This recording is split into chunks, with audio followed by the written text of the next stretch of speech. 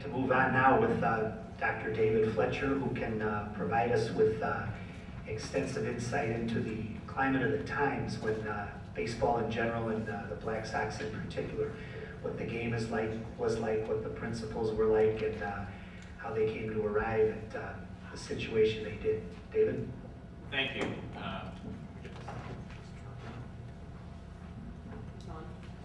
All right.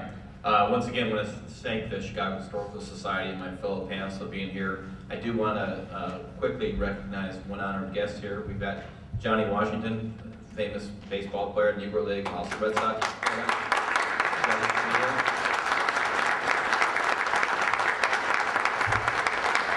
Thank you for being here, Johnny. So, and also, I was really delighted that we could put this panel together. I know we got a lot of competing events tonight. But as I like to try to tell people, this is the only postseason Chicago baseball event this year. So anyway, it's really a great honor for me to be part of this as someone who's very interested in baseball and being a fan and have an academic interest in this very key aspect and history of the sport of baseball, in particular Chicago. And it's really, for me, a real honor to be up here with these people, sort of a Black Sox family reunion, is the best way I can describe it.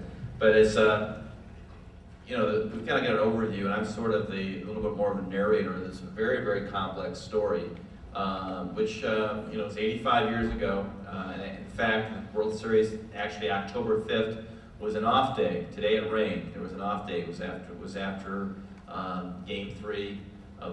Game 4 of the World Series, and Game 5 was delayed a day because of rain in Chicago. The 1919 season was not the first time, as Dan had talked about, as far as the influences of gambling reaching baseball. In fact, there's probably some pretty good evidence that the 1918 World Series, which featured the Chicago Cubs, and they actually played at Comiskey Park, if people don't know that, against the Boston Red Sox, was probably fixed. Also some suggestion the 1914 World Series was also fixed. Dan talked about the influence of Hal Chase. In fact, if some of you are interested in that, there's a great new biography about Hal Chase that just got published this summer. Which is a great read, which gives a lot of background and also has a little bit of the story of the Black Sox in part in that. Hal Chase, they tried to kick him out of baseball, and he was a whitewash. And the fact that he got away with all the fixing he did in 1918 and early 1919 when they did the investigation certainly had some aspect in development of the scandal that happened in 1919 with the World Series. I think one of the things to set the history behind it, it's nice we had that little trailer before, but this is a real different era in our history, and it's the whole theme of the Historical Society's done tonight, the lost innocence, I think really focuses on this. 1919, the world really changed. America was a changing country. And Charles Comiskey really represented, I think, the last of the 19th century men of ethics and real, basically self-starter, self-made man. And you know, he had a different value set. He had to emerge in this new thing. And he certainly should be commended for his creation of baseball as an entertainment industry. And one of the things I think all of us, as for people from Chicago, don't recognize how much Chicago is the modern capital of baseball and the growth of baseball. American League was started by Charles Comiskey down at the Fisher Building with Van Johnson. Judge Landis had his office here to 1944. So we don't have credit for how much baseball has really grown in the city of Chicago. But the era was different. It was after World War I had ended. The White Sox had won the World Series in 1917. In 1918, after being the world champs, their team sank to, I think, 6th place. A lot of that was because of the war. Joe Jackson, he ended up going out to the shipyards in New Jersey. Several other players enlisted. Buck Weaver ended up later that year, 1918, working up in Beloit, Wisconsin. It was a different era. And the season was shortened in 1918, the receipts had gone down, the owners were afraid they weren't going to make any money, In 1919, they didn't know what was going to happen with baseball after the end of the war. Were the fans going to come back? And the season was short, 140 games. And it was a different era as far as we'd just gone through a very significant epidemic of influenza. That's kind of my medical talk here tonight as a doctor. But the influenza impact, killed hundreds of thousands of people in the United States. And in fact, actually has a very important asterisk in the 1919 World Series, in the fact that the pitcher Red Faber, who made the Hall of Fame, he was a Black Sox pitcher, and in fact is one of the primary sources for Elliot Eisenhoff's book, 8 Men Out, actually contracted influenza, and because of the effects of influenza, could not pitch in the 1919 World Series. And perhaps if he did pitch, the outcome of that World Series would be different. But we had the flu epidemic, we had the after effects of the war, we had the steel strike near Comiskey Park at 35th and Shields with the race riots. It was a different era. Just a lot of things going on over. At the same time, Prohibition was coming down. And so baseball, they didn't know what was going to go down. And in the summer of 1919, the Black Sox players, White Sox players, nearly went on strike because they thought that they had not gotten sufficient raises. And so the seeds of the fix really started in the summer of 1919 due to salary things. And then the actual fix did develop actually in August of 1919. And one of the primary characters here is the arch villain, the real fixer is Arnold Rothstein. And a lot of people don't realize that he actually was involved in a lot of betting in the 1917 World Series and bet against the White Sox in 1917 when they beat the New York Giants. The series fix got basically hatched in August of 1919 and out of the racetrack in Saratoga, New York. This little slide up here is a slide of the contracts. This is actually Harry Grabner's writing, and it outlines the salaries paid to the various ball players. Shoeless Joe made $6,000, Buck Weaver $6,000. He ended up, Buck Weaver, as Dan talked about, was one of the first to actually get the 10-day out clause removed from his contract and ended up getting a multi-year contract, one of the first baseball players ever. Well, anyway, the seed to the fix began in August 1919, and it basically was hatched out of some attempts, as I said before, the 1918 World Series. It wasn't certain the White Sox were going to make the World Series. They were ahead. And can you get to the slide with the diagram of the fix there? This is a very complex slide, which I'd be glad to email anybody that's interested. It's a 3-page slide. It kind of gives the complexity of the fix. Basically, as you see, Chick Gandil, who is one of the 8 players banned for life, and he was the only of the 8 players not to play for the White Sox in 1920. He was a first baseman. If you see pictures of Chick Gandil in some of these great Chicago Historical Society pictures, he has the worst scowl on his face. And of all the players in the scandal, he made out the best. He got $35,000, and that's why he didn't come back in the 1920 season. He didn't need to. He created a great lifestyle on the West Coast because of the money he made in the fix. Well, him and Ed Scott, Scotty the pitcher, they hatched this idea and really started going in Boston when they first started doing this.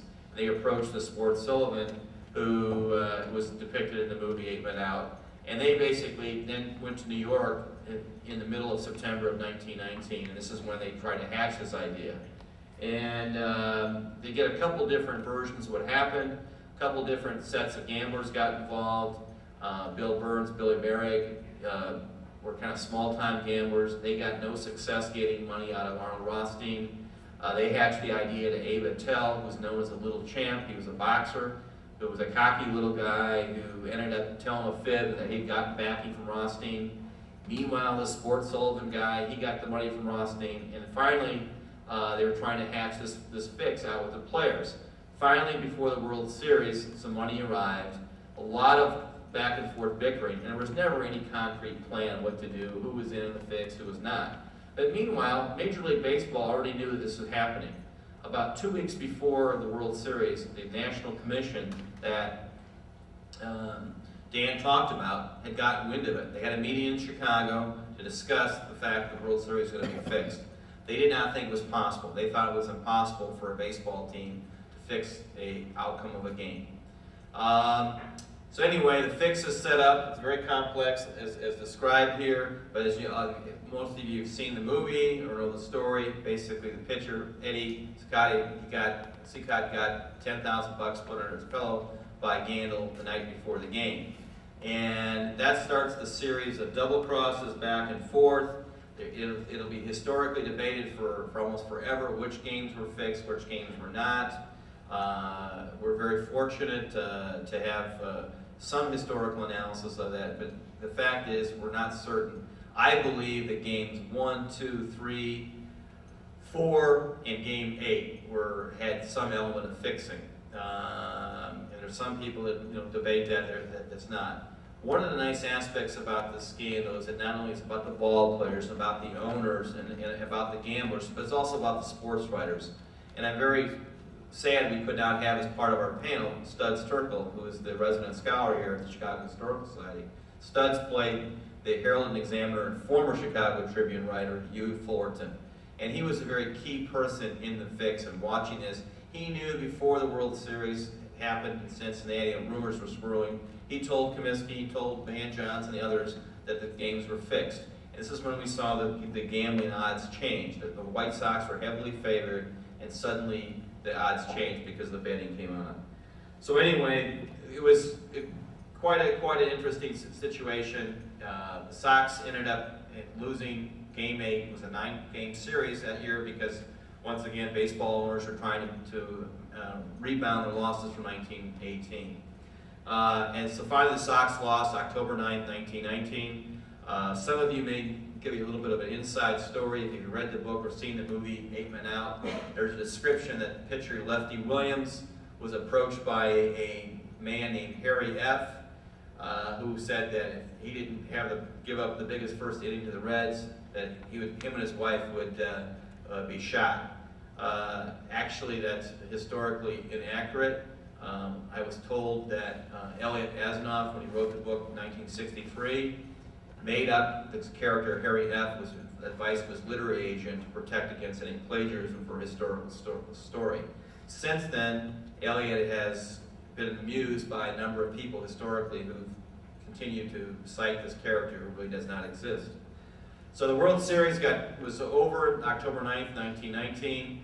Immediately, rumors had swirled. Hugh Fullerton, the next day, after the World Series had ended, suggested that 7 players would not return to the 1920 White Sox. He did not name the 7 players. And I'll let Mr. Cannon can talk about Mr. Fullerton's role a little bit more, perhaps, because he testified in the 1924 trial when Joe Jackson sued Charles Comiskey. This is a picture from Game 2 of the World Series. It's a picture of Buck Weaver out at the plate at Game 2 at the Red Lake Stadium, later known as Crosley Field. After the World Series, as I said before, Hugh Fullerton, because of libel concerns, did not name names at the time, but a series of articles came to come out because rumors were swirling.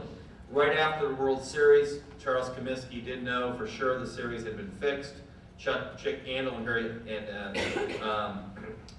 Happy Felsch went to his office after the game 8 and talked to him about this. Joe Jackson tried to return the $5,000 he got for the fix. But rumors swirled. The Herald Examiner Review, I told you about the October 10th story. LA Times had a story. And then the New York Evening News had a story December 15th, 1919, where Hugh Fullerton could not publish it in Chicago, but basically outlined exactly what happened, who Major League Baseball should go after and talk to. As I think for somebody to some new information about the story, this is an aspect of the story I was able to uncover in my research in the last 18 months. This is probably the unsung hero of the Black Sox, Bert Collier.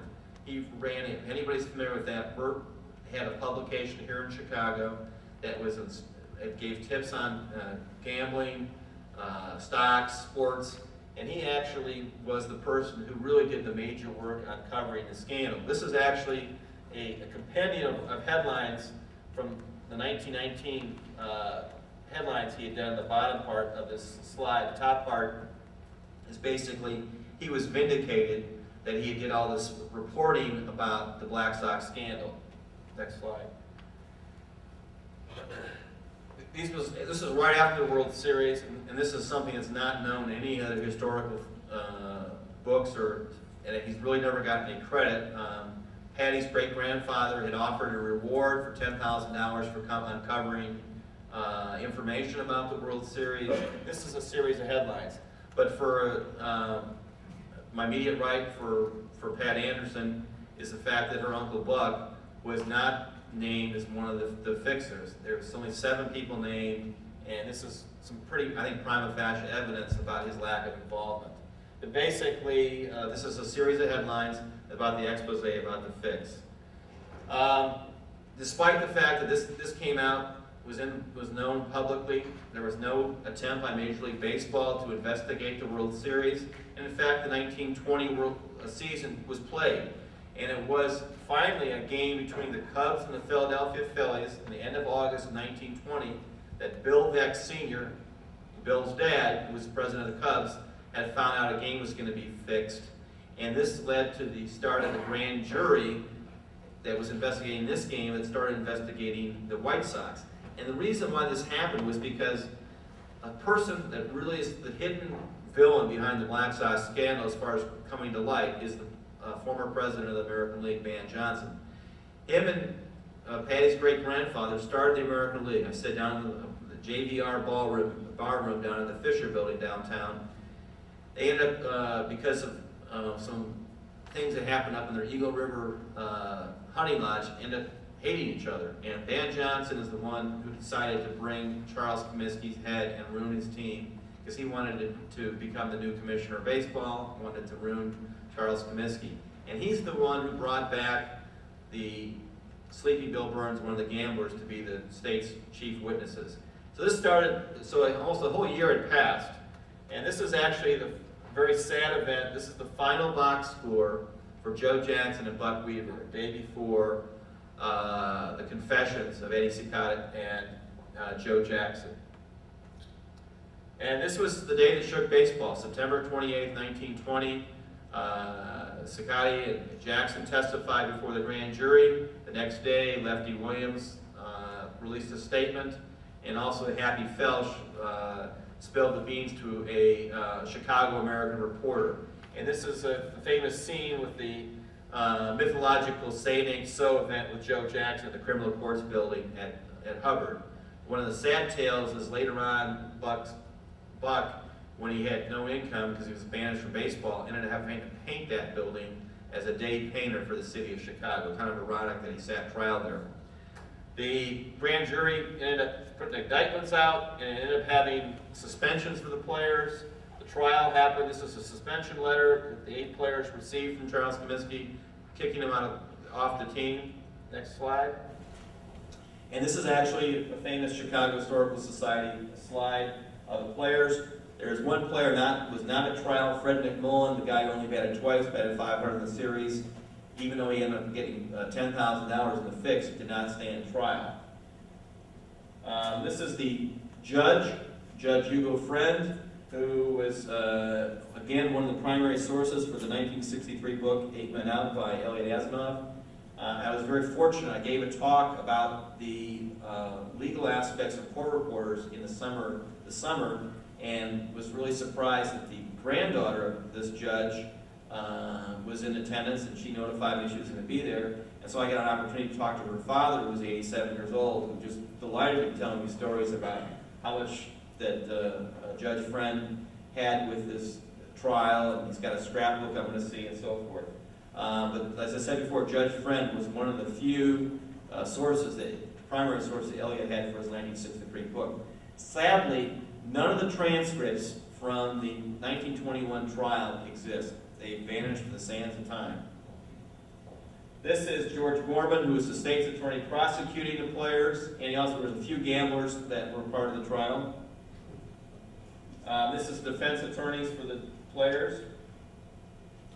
This is Sleepy Bill Burns, who used to be a White Sox pitcher, who was the state's primary witness on the stand. And that's finally Judge Landis, he's the biggest winner in this. one of the reasons why he got to be part of the Commissioner of Baseball is he endeared himself to the baseball moguls because he was the sitting judge here in Chicago in the Federal League, which was an insurgent league, started in 1914. He ended up basically sitting on their antitrust trial. So he's the person who the baseball turned to clean up the game. And as all of you know, after the jury had cleared the players, the next day Judge Landis banned them from baseball. And here, 85 years later, they're still banned from the game of baseball. And as I said before, this was the epicenter of baseball and in the world was People's Gas Building downtown. That's where Judge Landis ruled until his death on Thanksgiving Day in 1944. And all the major decisions in baseball from 1921 on to 1944 occurred in this building. That's sort of my very brief comments about the very complex story of the Black Sox fix, and turn it back over to our moderator. Thanks very much, Dave. Does anybody have any questions? In the book and in the movie, they portrayed Comiskey as like being duplicitous during the trial. Like he would win either way, if they were convicted or if they weren't. Is that true? How did Asimov get into his mind or his character to make that kind of a portrayal? Well, we're trying to get Elliot to actually be part of this panel. Elliot is actually 85 years old in July. I've been to his home. I've spent some time with him. He really did not have any primary sources with the Comiskey. It was based on what was told by the players. He had only one player of the Black Sox talk to him. Only 4 were living when he did his research in the late 50s, early 60s. It was Happy Felch that gave him the Black Sox perspective. He got his insight from Red Faber and Ray Schlock, the catcher, and Hugo Friend, and a couple Reds. That's the only primary sources he had to give him information. And I think in defense of Patti, there is some misinformation about Charles Comiskey in the fact that the depiction as far as the $10,000 bonus for the pitcher is completely inaccurate, as a myth. In fact, he had a chance to win his 30th game when they played the St. Louis Browns and when they clinched the American League pennant that day. He ended up having no decision. The Sox won in late in the game. He basically, that was sort of the spin that he wanted to, I think, he wanted to give that miserly view of Charles Comiskey as why the players did it. It's much more complex. One of the big aspects that's not really uncovered much in history is the fact of the cover-up after the scandal emerged and what Charles Comiskey did to protect his investment. And I think some of that I'll let Tom Cannon talk about because his grandfather's one suit, Mr. Comiskey. Really, I think the thing is, I think history needs to be a sort of revisionist look at Charles Comiskey's role in the whole scandal. Obviously, he's a major character, but there's, as I said before, the Van Johnson character had a lot darker forces, had a much darker agenda. Charles Comiskey was heartbroken because of this. This is this one blemish on a stellar career. The family that owned this team had fashioned baseball here in Chicago for 60 years. So it's a sad chapter. We think of only this one aspect of his life. If I'm not mistaken, I think in 1917, Seacon had 29 wins, and he did sit out a couple weeks, not right at the end of the season, but I think it was like I want to say it was in August. He sat out a couple of weeks. He did end up getting another start or two, and then didn't get his 30th win. But I'm just wondering, is it possible that the story might have come from 17? Well, if you look in the book, it's 1917. The movie is 1919 for a little more historical drama.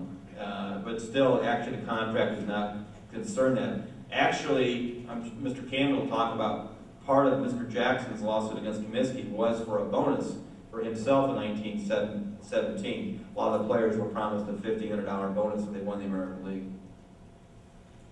Question? And you mentioned that there was a possible fix in the 1918 series with the Cubs and the Red Sox. Yes.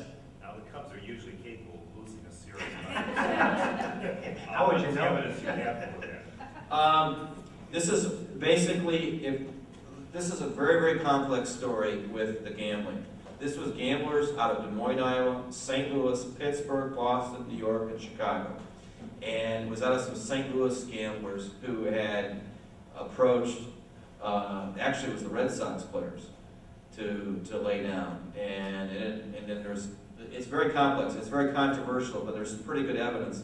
And it's actually, a lot of that's discussed in the new book that's on Rothstein that came out last summer's description about the 1918 fixing. They got a hold of this guy named Bartman, and they planted him down the left field line.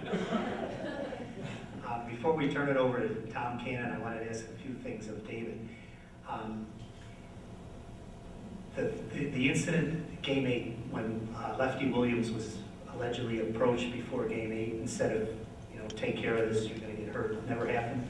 Well, it's never been confirmed that there's making up a fictional character, Harry F. That person does not exist.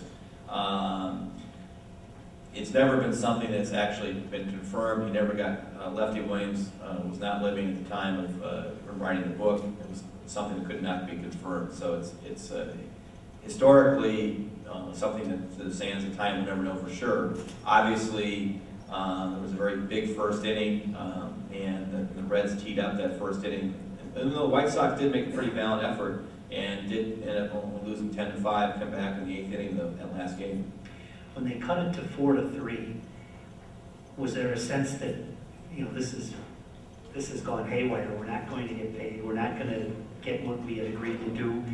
Was there a sense that they actually tried to win it then, that they called it off? Yes, this is the biggest double-crossers, cheating double-crossers, cheaters, stuff like this. So many double-crossing.